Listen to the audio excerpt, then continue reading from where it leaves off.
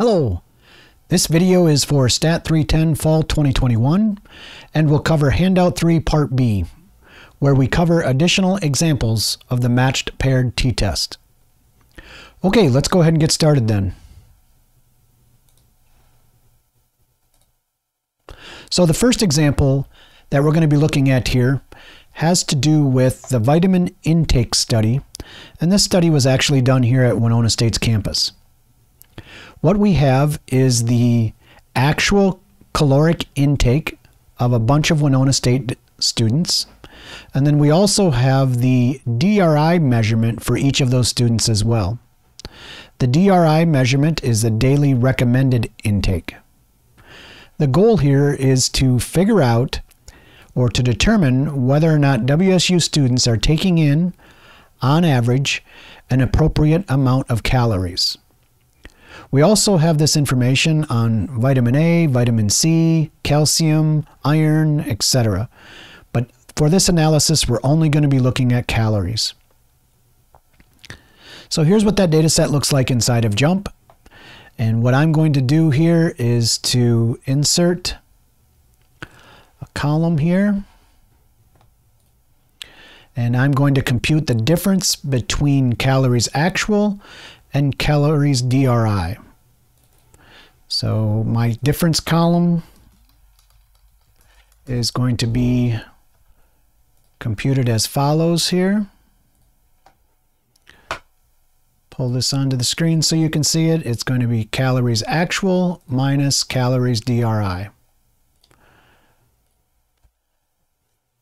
And my analysis will be done on this difference column like we've talked about in Part A of this handout.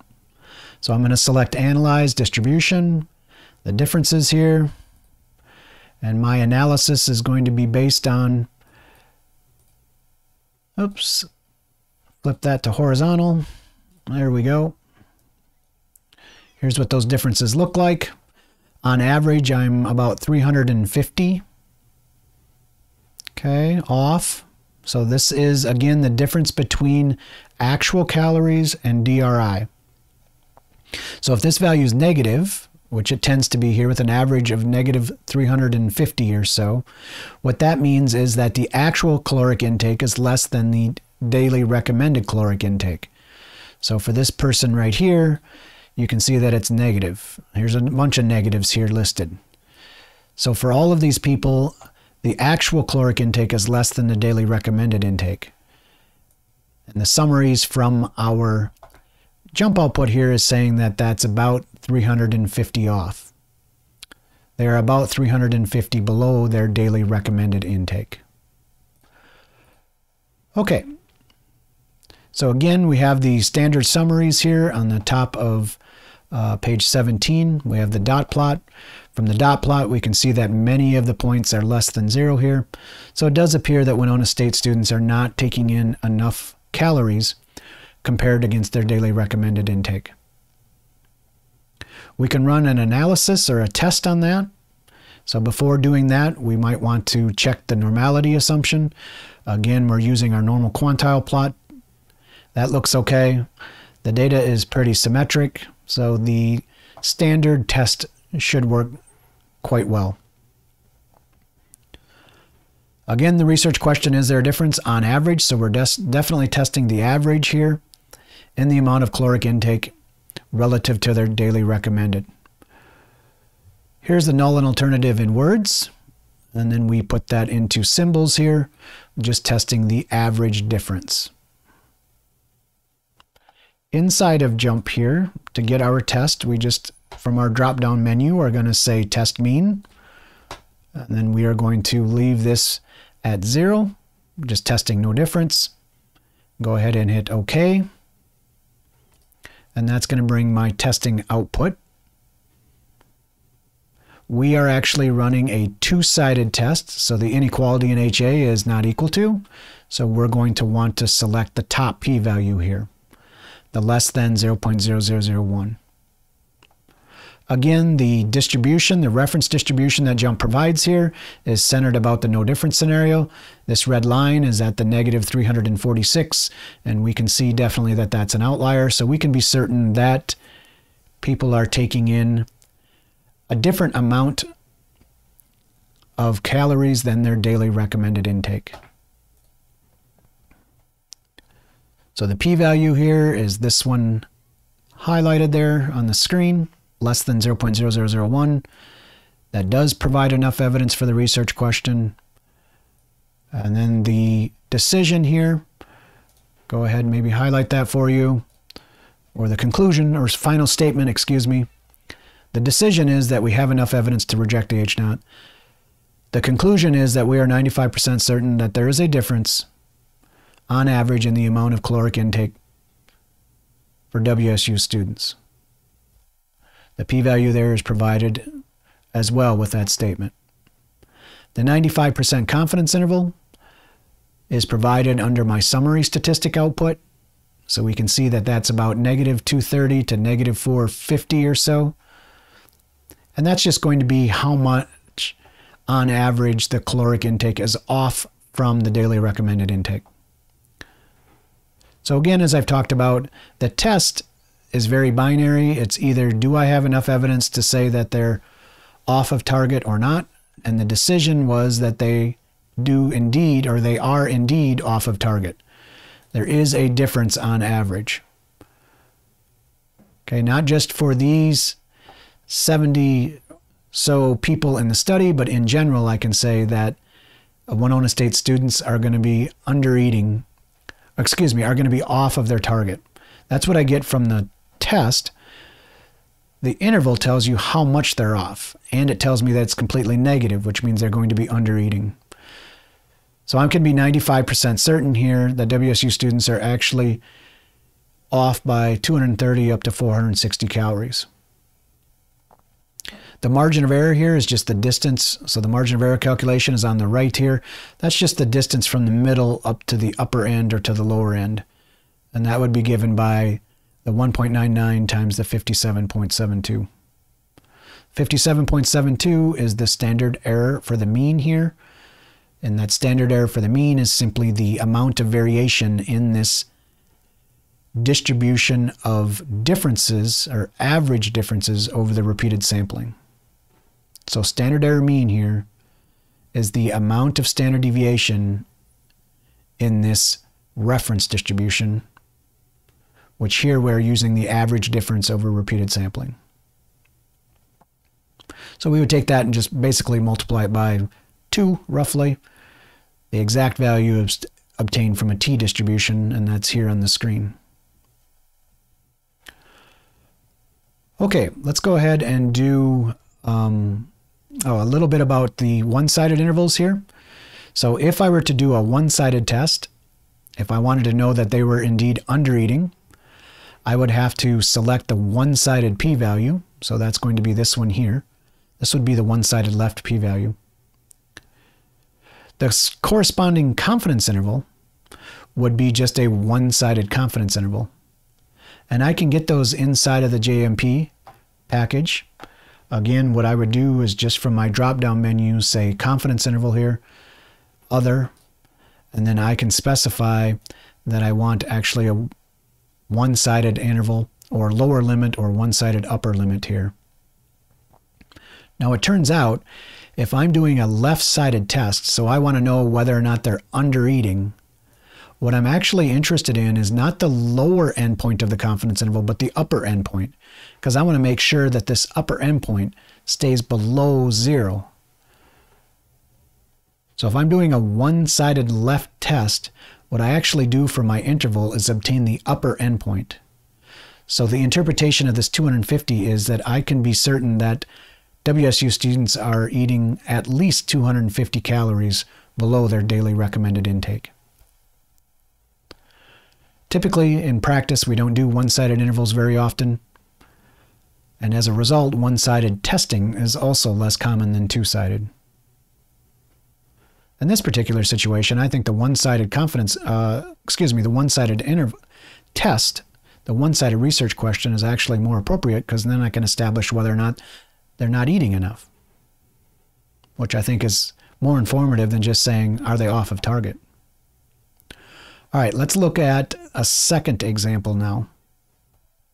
So in this particular example, this is the ear infection example.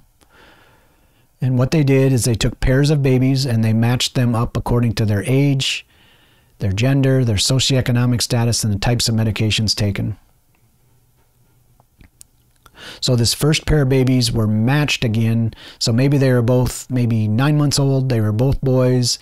They were both from middle income families. And the type of medications taken, maybe there was none. One of those babies was breastfed and the other was bottle fed. And I just want to know whether or not breastfeeding has a reduction or a difference. Does it have an impact, or is there an effect of breastfeeding when looking at the duration of ear infection? So the numbers here are actually the number of days. These observations are definitely paired up. You can see that I have 24 different pairs. So maybe these, the pair number 2, maybe those are 3-month-old babies and maybe they're girls. So that would constitute another pair. First thing I'm going to do is compute the differences. And again, when I do that, I notice that I have some extreme outliers here. So what's unique about this particular example is those extreme outliers. So let's go ahead and just look at how I can deal with those inside of the JMP package. So first thing I'm going to do again is compute those differences.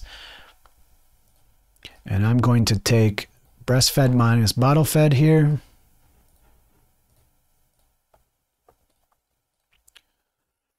I can do a analyze distribution on these.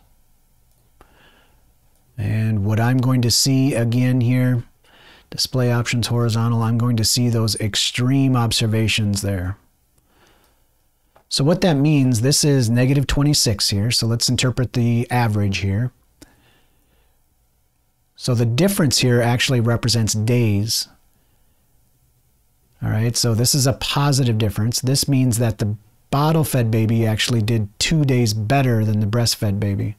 This is the duration of fluid in their inner ear. So a smaller number is better. This means they had fluid in their inner ear 18 days. The breastfed baby had fluid in his inner ear 20 days. So a positive value means that bottle-fed is doing better. Here's a negative value. I do have some very extreme negative values. So pair number 4, you can see that they're off by 158 days. So that's a very extreme observation. That's one of these 3 in here.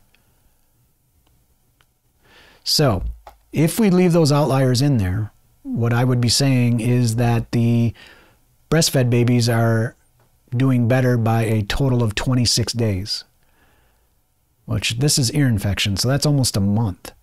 Those 3 observations are having a huge impact on that average. So I'm probably going to want to consider taking those out.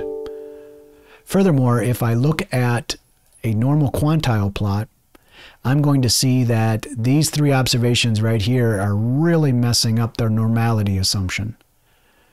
Which again, you might want to advocate taking those observations out. So I can do that inside of the JMP package by just doing a right click and say exclude. Puts a little Ghostbuster circle there right on those observations. There's 3 of them that I need to find here. And then this one down here. So those are those 3 outliers. And now I can go back to my output here. So here is my output. And I'm going to, from the drop down, just say, from the top drop down there, I'm going to say redo analysis. And what I should see is the number of observations go from 24 down to 21. Okay. And now you can see that the average now is not negative 26, but it's brought down to 6 days. So the average here is a little more reasonable. My observations are staying within the bands there. It does appear that I might have one more outlier here. We'll talk about that at the very end. It turns out that that extra outlier isn't really influencing things too much. Okay. So here we're just showing you taking out those 3 observations. I ended up computing or asking the JMP package to compute the standardized score or a z-score for each of those, which is simply the data point minus the mean. I can get those. I should probably show you how I got those inside of the JMP package. So here's my outcomes again from all the data. From my drop-down menu, I can just say Save, and then I'm going to select Standardized here, and those will be those z-scores. That'll put those z-scores in the spreadsheet for me. Okay. And now what I'm looking for when I'm looking at those standardized differences or standardized scores is anything less than 2. So those 3 outliers are definitely less than 2 there. The other outlier at -59 is actually not, according to the z-score, is not that much of an outlier. However, when I take those out, the new data, you might end up, this z-score is going to change, and then you might end up having more outliers after you take out these 3. We usually don't iterate that process because that seems kind of weird. You just continually keep throwing data out. So here I'm going to leave that -57 in for now, and as I said, I'll show you at the end that it's not really going to matter. Here's the output based on 21 observations. You can see that the average is now -6 days, so on average the breastfed babies are doing better by 6 days, which is much more reasonable than the -26. Same type of test. Nothing really changes here. Two-sided, again, very standard to run two-sided here. The data on the left here is the data that's based on all, or the output, excuse me, based on all the data. And again, I don't really feel comfortable using that output because of those extreme outliers. If I take those 3 outliers out, here's the output that I get. One thing that I've added here is the signed rank values. Okay, so when I'm doing my test inside of JMP, I can ask for those signed rank test. So if I go from my drop down, say test mean, I'm going to go ahead and test 0 again, but I'm also going to ask for the signed rank, Wilcoxon signed rank. This test here is a good test to use, or should be used, if you have some extreme observations. So it's a little bit more foolproof, I guess, when you have outliers. It's not perfect, but it does do a little bit better in the presence of outliers. The Wilcoxon signed rank test is not influenced as much as the standard t-test when you have outliers present in your data. The output here, okay, looks very similar. Maybe look at it here. These values are for the t-test here, and these values on the right are for the signed rank test. Now this is a two-sided test. It's two-sided here. So I'm going to want to be picking the prob bigger than t, absolute t here. But I have choices here. I can use the 0.1029, which is what I might advocate because of the outliers, or at least that we still have that one extreme observation present. So it might be a good idea to use that Wilcoxon signed rank test. Now I did say that that test isn't foolproof. Over here, when we had all the data in, the Wilcoxon signed rank test was still adversely affected by those 3 extreme observations. Okay, so what is the p-value? The p-value here is 0.1029 is the one I would use. If you wanted to rely on the normal theory, you could use the 0.0671. Again, neither one of these are less than the 0.05, so I end up with the same conclusion, which is good, I guess. So I would report the p-value as 0.01029, was it? Is what I would report that as. And then I would say, is that less than 0.05? It is not. So here we do not have enough evidence for the research question. The 95% confidence interval goes from about -13 up to about 0.5. So it actually catches 0.